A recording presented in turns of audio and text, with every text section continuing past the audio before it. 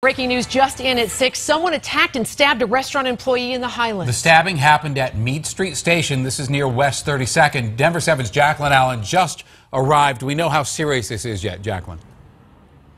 We're hearing that the injuries are very serious, and right now police are looking for that stabbing suspect. You can see here the crime scene tape is still up here at Meade Street Station. This is in Highland Square. It's a really nice area. They're not used to this sort of thing happening, but about an hour ago, police say a man walked into this restaurant and there was some sort of altercation. He attacked an employee and stabbed that employee. You can see over here the crime scene unit is inside the restaurant right now. They are interviewing employees. They're investigating what is going on, and what we've understood is that the suspect ran away after the stabbing, and he is still on the loose right now. Witnesses tell us they saw the employee being carried out on a stretcher. We're hearing that his injuries are serious. No word yet on his condition, though. We'll keep you posted on this. Reporting live in Denver, Jacqueline Allen, Denver 7.